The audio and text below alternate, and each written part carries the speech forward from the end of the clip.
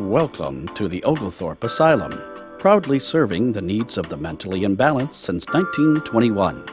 This prestigious facility was originally founded by local philanthropist Silas Oglethorpe on October 13th of 1921 as the Oglethorpe Asylum for Debtors and Social Miscreants.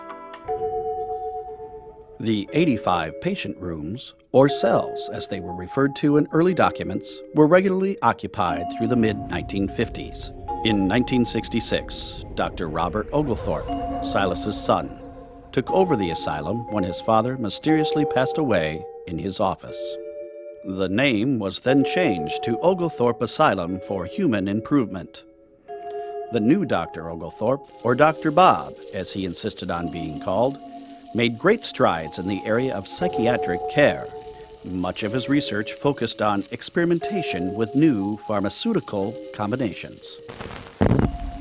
Hi, I'm Dr. Robert Oglethorpe, but please, call me Dr. Bob.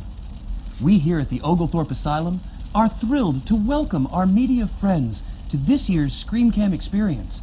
And, your cell is going to be ready for you. In 1992, at the insistence of the board, Dr. Robert Oglethorpe stepped down as the director and became a resident of the asylum until his death in 1994.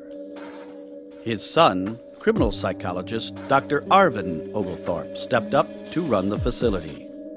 Shortly after Dr. Arvin took control, the asylum's most infamous and notorious resident, psychotic serial killer Stu Loomis, also known as the Creature, was convicted and committed to Oglethorpe. Good afternoon. We realize the great responsibility we are taking on by incarcerating and treating this dangerous resident. Mr. Loomis's crimes are unusual and clearly display a psychosis of epic proportions. As you have seen in the various news reports, Mr. Loomis is clearly a danger to all around him. His propensity for skinning the faces of his victims to create human flesh masks has earned him the nickname the Creature.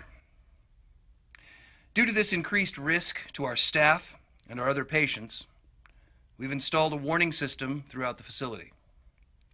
Mr. Loomis's cell will also be controlled with an electronic lock, which, barring any power failures, should keep him safely confined. We are certain that we will be able to treat Mr. Loomis and hopefully allow the Creature to return to society as a safe and sane member. Thank you very much. Thank you.